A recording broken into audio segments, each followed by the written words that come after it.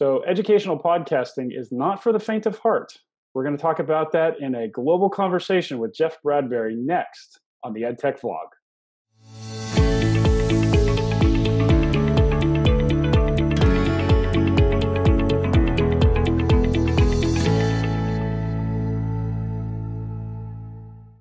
Hi, I'm Dr. Matt Harris, and this is the EdTech vlog.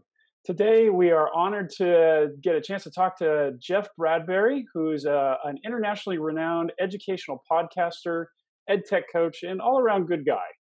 Just ask him. So, Jeff, do me a favor. Tell us a little bit about yourself, and then we'll talk about some of the cool things that you're doing. Sure. Thank you so much for having me on the show. It is great to be here. My name is Jeff Bradbury, and I've been in education for the last 18 years. I spent the first 15 or so as a music educator. And about 8 years ago, I created a podcasting network called TeacherCast. And now it's doing really well. You can find everything over on teachercast.net. We've got podcasts, videos, professional development, you name it. We've been doing a lot of great stuff over there. And currently, I'm an instructional technology coach in New Jersey. Excellent. So so TeacherCast is really interesting because you have a really strong following, and you go to all these conferences, and you use the platform to talk about a lot of interesting things. Before we kind of get to those interesting things that you talk about, give us a little bit more around the podcast elements of TeacherCast. What does that look like? What do you talk about? Like, why should people listen? Sure. 8 years ago, we started the TeacherCast podcast, and originally it was supposed to be a roundtable discussion where we would bring on various topics, and it really was a way for me to learn about different ed tech tools. I would bring on people to talk about flipped classroom and what was going on in Microsoft and Google, Mhm. and from there we expanded into two shows. I started to do a show with a bunch of ed tech companies. And then that expanded into three shows, and we started doing one on tech coaching. We started doing one we have a Microsoft show. We started doing podcasting for the New Jersey Educators Association, and right now, if you're on Apple Podcasts, we've got actually 9 feeds going, and you can learn anything that you want to over on TeacherCast. How popular is TeacherCast? I mean, I know this is a point of pride for you, so we're gonna give you an opportunity. Like, just give us some numbers, give us some impressive stats around TeacherCast. Sure. In the last 8 years, we've been able to work out over 1,000 podcasts. We've had over 500 ed tech companies on. We've helped out, tens of thousands of educators, tens of thousands of students. 8 years ago, we started I was one of the core members that started Ed Camp New Jersey. Did that for a few years at the Max Ed. We actually had a full Ed Camp that had over 950 educators show up. It was an amazing, amazing event. One of my proudest moments was when the police came and told us we couldn't have any more people in the parking lot. I absolutely love that. TeacherCast has been responsible for, we did a show on what is an ed camp. And the story I like to tell is 6 months later, I actually had a phone call from somebody. He says, "Hey, I just wanted to let you know I listened to your show and I went out and we're actually doing Ed Camp Buffalo right now because of your podcast." I love those types of stories, but really, it's been given us the opportunity to work with so many different people, from Google to Microsoft to Apple to you name the ed tech company. We're tens of thousands of people on Twitter. It's really, really nice.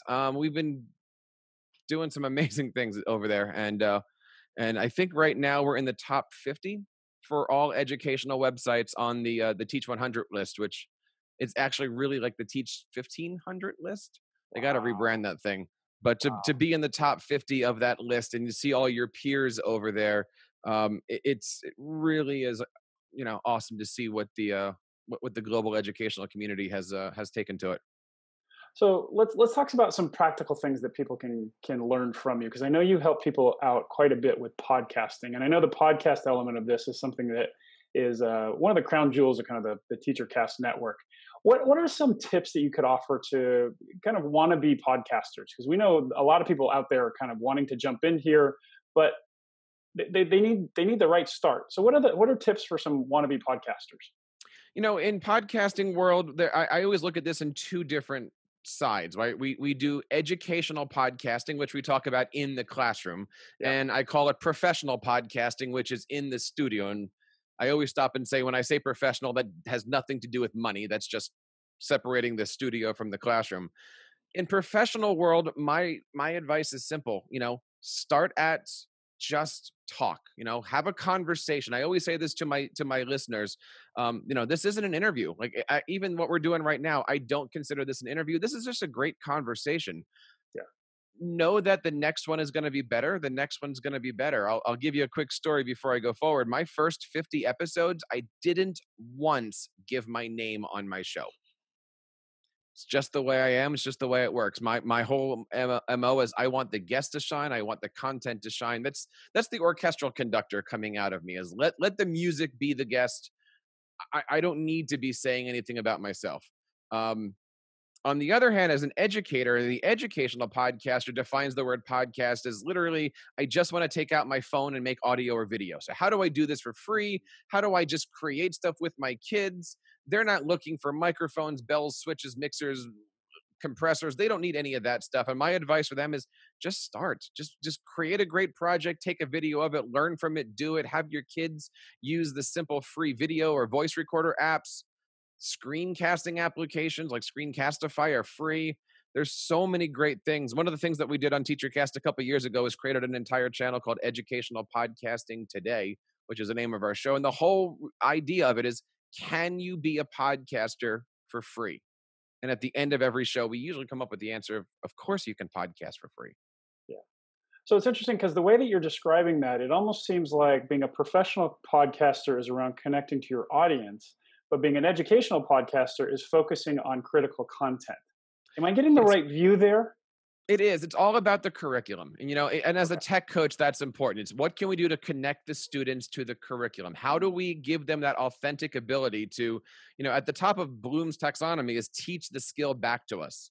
So one of the things that we're doing this year in our 8th and 9th grade social studies curriculum is we're taking the concept of a 5-paragraph essay, introduction, 3 bodies, closing, and we're putting that into a podcasting platform. 3 kids do the intro, 1 kid does each of the middle paragraphs, and then the 3 kids come back as a group and do the closing, and you've got a nice 20-minute long podcast. But really, you've just taken that concept of a 5-paragraph essay and you 21st centuried it a little bit. That's excellent. So you said you mentioned a few tools on your podcast, and you said just get started with some casting apps or maybe some other audio recording apps. Just for somebody that's never jumped into it, what would be a couple of tools you might suggest as of today? Well, my favorite tool, I've got 2 favorite tools. One of them is a screencasting app called Screencastify. It's free. It goes right into your Chrome browser. It saves everything to Google. You can make up to a 10-minute video or audio recording or even a web tutorial. It is absolutely perfect. I work with students as low as 3rd grade on that, and we do that all throughout high school. And simple podcasting, there it is. Another tool that's brand new that came out this year is called Synth, Synth. You can find it over at gosynth.com, but essentially they're making bite-sized podcasts. It's a 4.5-minute long audio or video file, and it is the future of educational podcasting. And the other one that I always recommend, it's not really podcasting, but it's audio video based, is of course Flipgrid. The idea that a teacher can ask something and then a group of students can answer it. Not really a podcast, more of a video system, but Synth, Flipgrid, Screencastify, Screencast-O-Matic, these are just simple free applications that are available both on your tablet, your mobile, your Chromebook, your Mac, every platform you can do this. There's no reason not to bring audio and video into your classroom. That's awesome. Now you've talked and those are wonderful tips that I think people can use directly in the classroom around that educational podcasting thing. But as people are looking at you, right, look at your setup here. You look like you're ready to give the broadcast during drive time radio here, right? So you've got a rig there. What are kind of the tools that people need to be that more professional podcast, right? The other side of the fence. You gave some great examples for the educational side. What are the key ones you need for the pro side? You really just need a recording device. I always say start off with your iPhone or with your iPad, right? Like any device out there has a recorder. If you're looking for free, Evernote. You can open up an Evernote, hit the record button, and record yourself in it on your phone, on your tablet, on anything. And the cool part about that is the audio goes up into the cloud and it syncs across all your devices. So often when I'm in a hotel or when I'm at a conference or when I'm having a meeting with somebody, I'll record my stuff into Evernote and it syncs right up. A good pair of headphones is not needed. Your Apple earbuds have microphones on them. So you can do something for free, really, really easy. If you're looking to purchase equipment for your school or for your house, you can get a mic around 50, $60. You can also get a mic for $500. You can get them anywhere in between. But, for the longest time, my mic was $50 and I plugged it right into my computer through USB, and I was building podcasts left and right. So you don't need to make any huge investment. I see way too many times people say, I want to be a podcaster. What kind of equipment do I need? I'm like, Right. just make good content.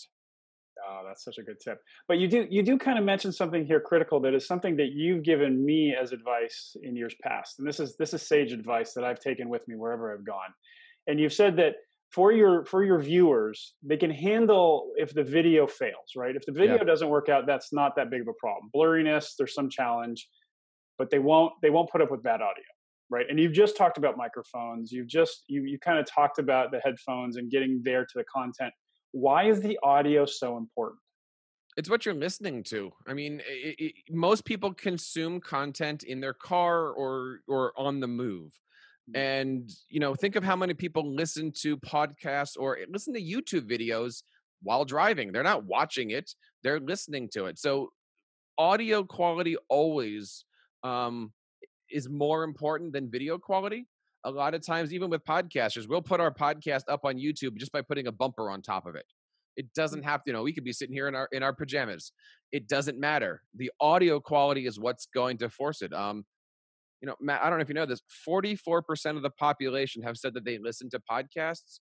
33% of the total population have said that they are avid podcast users, meaning that they listen to a podcast at least more than 2 or 3 times a month. It's a huge number and it's growing. There's over 700,000 shows on Apple Podcasts. And it seems like every other day now, some huge podcast network is being sold for hundreds of millions of dollars. What do they all have in common? Audio. Everybody wants to listen, listen, listen. So, if you're going to spend any money on anything, a simple microphone works much more than I'd be saying, go out and buy $100 and some webcam. Wow, that's a really good tip.